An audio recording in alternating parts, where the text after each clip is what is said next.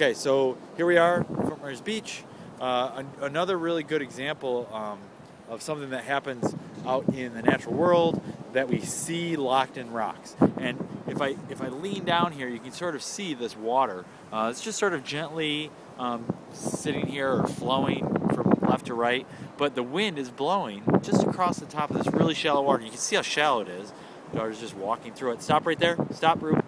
And if I walk over here, we'll see that those ripples that are on the surface of the water are actually transmitted down into the water, and you can actually see these ripples in the water itself, or in the sand itself.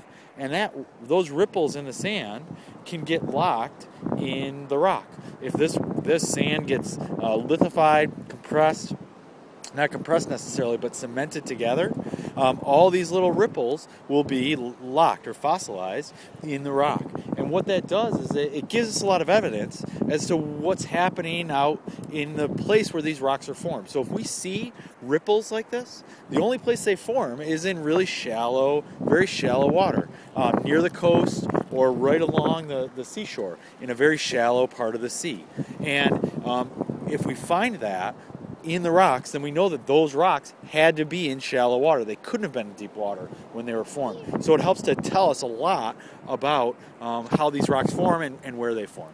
So it's just a good way to show you an example of a sample that we have in the lab, and I'll show it to you with this video, so you can kind of see the connection between something that we see every day in the natural world. You walk by it, you might not even notice it, and something that we have fossilized that might be millions of years old.